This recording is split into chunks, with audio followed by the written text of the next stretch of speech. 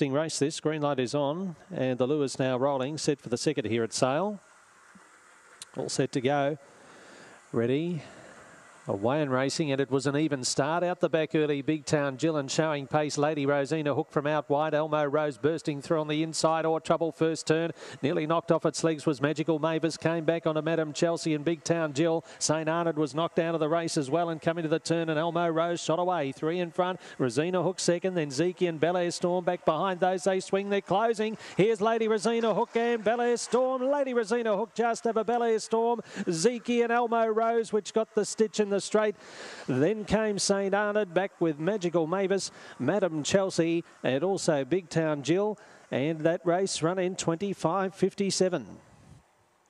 Oh, it's a long way up the straight tonight. And that was the case for Elmo Rose. The Swoopers, Lady Rosina Hook coming with a late run for Charlie Galea at 13.30 and 3.50. Grabs the main prize here. Photo for the minor issue. 3 Bel